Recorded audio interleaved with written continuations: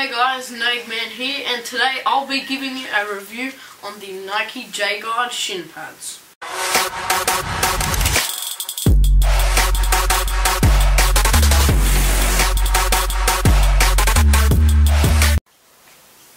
So these shin pads are one of the most, if not the most common shin pads on the market.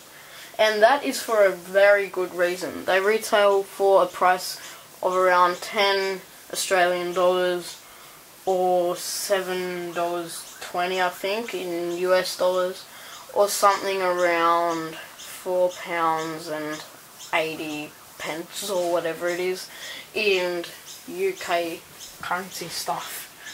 So anyway, let's get straight into the review.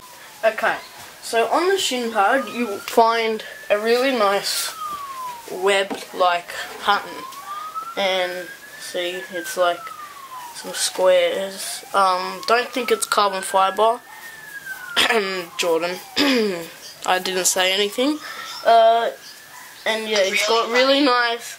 Thank you, Jordan. It's got really nice breathing holes, nice looking Nike tick and all that. But there is one downside, which is the padding.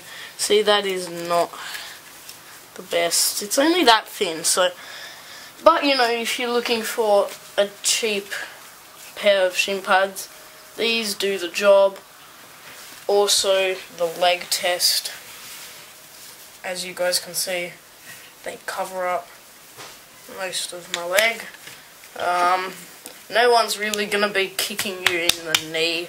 If they do, they get a yellow or red card, and it'd be quite unlikely that they'd kick you down here.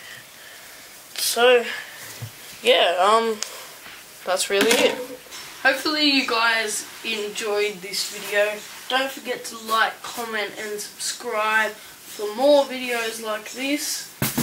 Also, don't forget to buy the shin pads if you thought they're worth it. I recommend them for like training and stuff. But anyway, I'll see you guys in the next one. Also, I forgot to mention that the winner of the guessing competition was Forza Horizon Beast 321. Be sure to check out his channel as well.